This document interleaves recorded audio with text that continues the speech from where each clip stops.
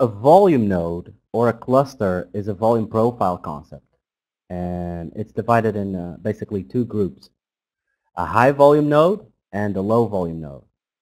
A high volume node is where one or small ranges of prices attracted volume. In a high volume node, prices are perceived as fair to both buyers and sellers, and a lot of business is conducting in those small ranges. They are normally seen in areas of consolidation. It's a balance area, and price tends to move slowly when inside a high volume node. But if price comes back to revisit a high volume node, there is more than often a reaction, and they will act as support and resistance. So a low volume node, on the other hand, is areas where almost no volume is traded, and they can come in two particular behaviors.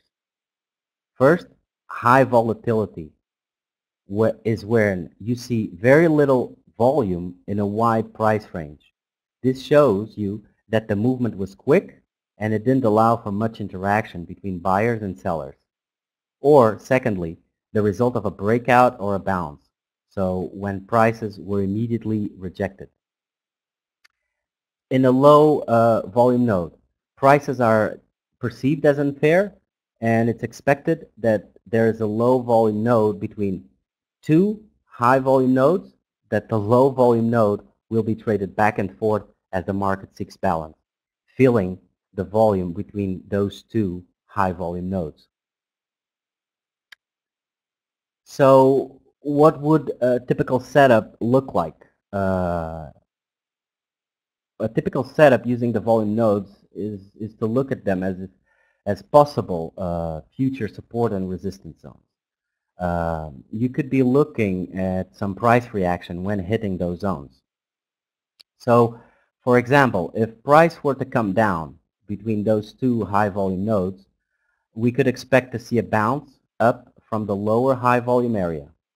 If price doesn't react quickly to that blue area, for example, then price will tend to slow down to a muddy grind, as that area that we revisited still brings participants to engage in business.